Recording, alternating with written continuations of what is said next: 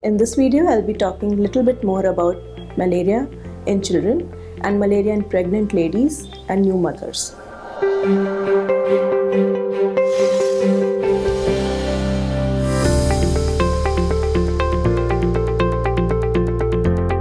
No, malaria is not contagious. The prime way of malaria to spread is through mosquito bites. It can also spread through certain rarer known methods, for example blood transfusion. It can also spread through organ donation or organ transplantation. It can also spread sometimes from mother to the child. So these are few rarer ways, but then the predominantly major way of malaria spread is through mosquito bite only.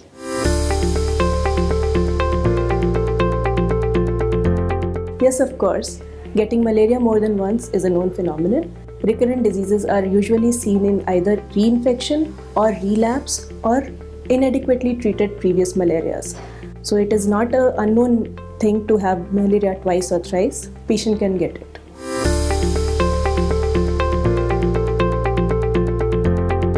Yes, of course, when they get malaria, they have to be treated. Although the dosages of malaria drugs in the children or among the children differs from what we use in the adults, and they have to be more according to their weight. So we definitely treat the malaria in cases of children also with the similar drugs but at different dosages.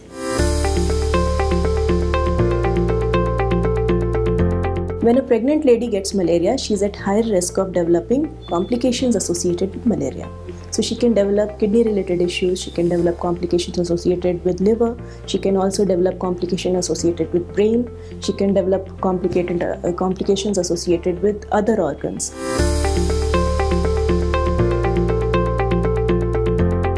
The best way to prevent malaria is probably avoiding the mosquitoes, and in certain areas where hyperendemicity or increased number of malarial cases is common, in such areas we can also use something called preventive therapy after screening. So these are certain measures which are utilized by different national and international bodies in areas where malaria is very common.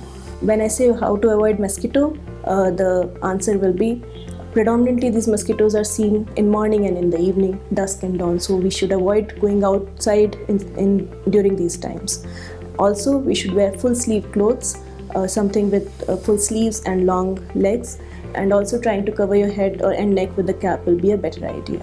Whenever you're not able to prevent them completely, then you should use mosquito nets. Using mosquito repellent in the exposed part of your body is also a good idea. And last but not the least, we should also concentrate on preventing the mosquito breeding. Hence, we should try and remove all the potted water from everywhere possible.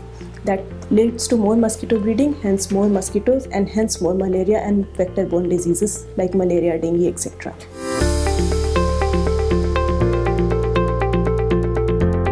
If a pregnant female who has malaria has to breastfeed her child, she can go ahead and do it if she's feeling healthy enough to do so.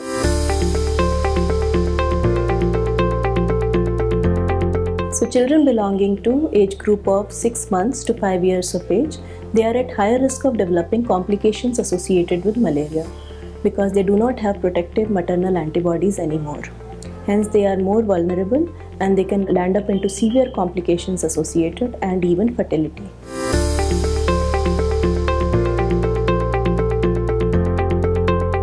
First and foremost, we should concentrate on clinical symptom recovery. So anybody who has stopped getting fever, who has stopped vomiting, whose other symptoms like pain in abdomen, malaise and other things have started to settle down further, that means the patient is improving.